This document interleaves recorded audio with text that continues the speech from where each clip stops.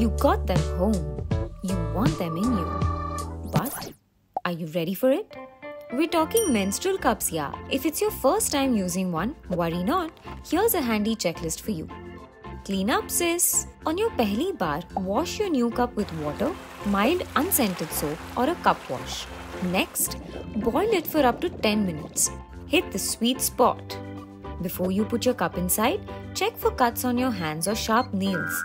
Then, squat, insert and position it properly.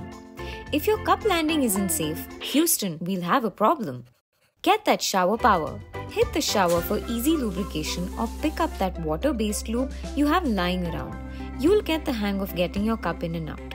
Because on this date, trust us, water is your best wingman. Fold your own. Try different cup folds like the C fold, 7 fold, punch down fold to see tenu kya suit karda. You can insert a finger to check if the cup has opened or not. Have a backup for your cup. You've got to be mentally ready for your vaginal muscles to not cooperate. Also, initially things might get leaky. Just keep some panty liners handy to soak up the spill. Things might get bloody, especially while washing the cup. So don't be afraid to have some blood on your hands. Get that exit strategy right. To pull out the cup, strain a little like you would pee to find the stem. Our list ends here, but your time to cup like a pro starts now.